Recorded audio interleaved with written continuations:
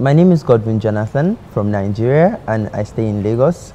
And the name of my initiative is STEM Club. And STEM Club is about changing the rigid system of education that doesn't promote ideas among young people. Concerning my change-making journey, I was born into a family of 5, like I have 4 other siblings, and my background wasn't so great because I grew up in a one-room apartment with all my siblings and my parents.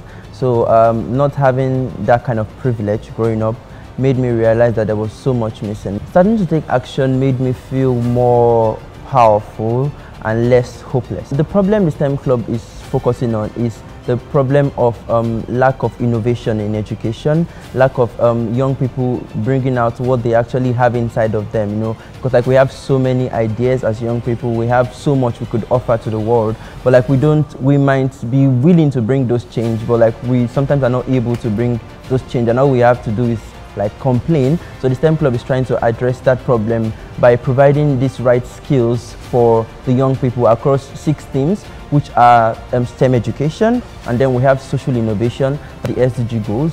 We also have digital literacy, leadership and entrepreneurship. I really care about this problem because I have first-hand experienced it, you know, first-hand experience not being appreciated, not my ideas not being appreciated, my skills not being appreciated beyond the box that the education system places us in.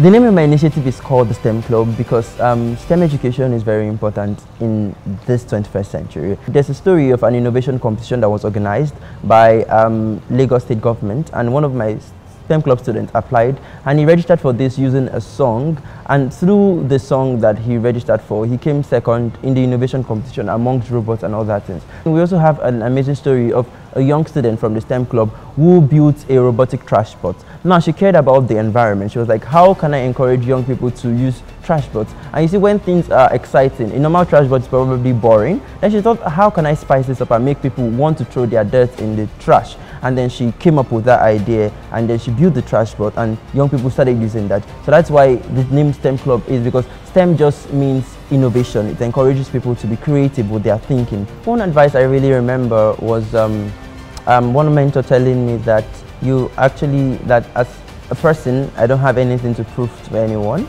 So, and everyone in Changemaker world is a world where everyone is conscious about their actions and the reactions from those actions. Advancing everyone in Changemaker movement, people are not really moved by what you say, but rather what they see. So I think it starts from the small steps that we take. The Everyone in Changemaker movement will not only impact us, we probably have children coming after us, we have a generation we care about coming after us.